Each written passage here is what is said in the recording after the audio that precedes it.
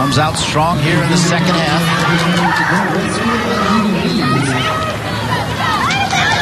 Here's another opportunity. Welma Luus in front. And Maryland has come out impressively here in the second half. You know, this is one of the reasons why I do like the video referral, because I think it is a major game changer for either team. Whether a call is accurate, whether a goal is accounted or discounted, look at the momentum and how it can change in a split second.